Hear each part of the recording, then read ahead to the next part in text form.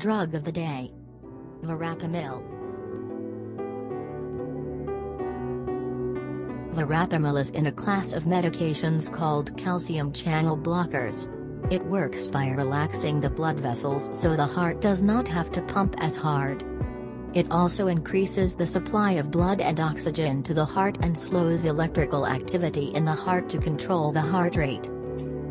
Possible routes of administration: by mouth and intravenous. Bioavailability: 35.1%. Elimination half-life: 2.8 to 7.4 hours. Mechanism of action: in cardiac pharmacology, calcium channel blockers are considered class 4 antiarrhythmic agents.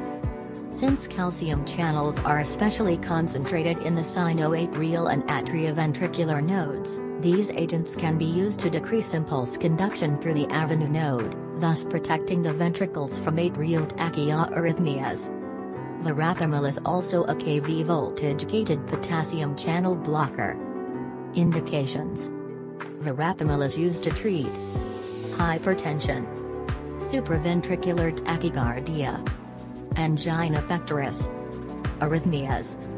Side effects: the most common side effect of Verapamil is constipation, 7.3%. Other side effects include dizziness, 3.3%, nausea, 2.7%, low blood pressure, 2.5%, and headache, 2.2%. Contraindications: use of Verapamil is generally avoided in people with severe left ventricular dysfunction, hypotension, systolic blood pressure less than 90 mm Hg, cardiogenic shock, and hypersensitivity to Verapamil.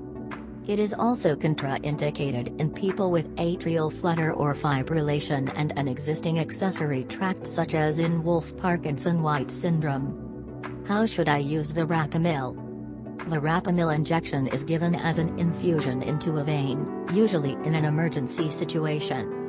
Oral Verapamil is taken by mouth. Follow all directions on your prescription label. Do not use this medicine in larger or smaller amounts or for longer than recommended. Do not use the injection if it looks cloudy or has particles in it. Swallow a capsule or tablet whole and do not crush, chew, break, or open it. What should I avoid while taking Verapamil? Avoid getting up too fast from a sitting or lying position, or you may feel dizzy. Avoid driving or hazardous activity until you know how this medicine will affect you. Grapefruit may interact with Verapamil and lead to unwanted side effects. Avoid the use of grapefruit products. Drinking alcohol with Verapamil can cause side effects. So that's for today. Don't forget to subscribe. Thank you.